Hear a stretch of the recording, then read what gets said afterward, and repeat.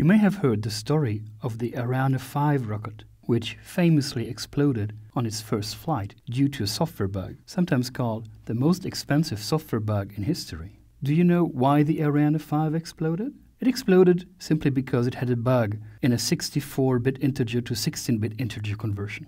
The interesting thing, though, is that normally the code actually did have plenty of checks to track such illegal conversions. These checks were disabled in the Ariane 5 for reasons of performance. Picture what would have happened if the computer in the Ariane 5 had been just so slightly more performant to cover this particular check of a 64-bit to a 16-bit integer. Then the assertion would have triggered even during the launch, but the Ariane 5 actually does have very good recovery mechanisms for failing assertions. It would have recovered, maiden flight would have gone well, and we would have escaped the most expensive software bug in history. $370 million went into the sky because of a missing assertion.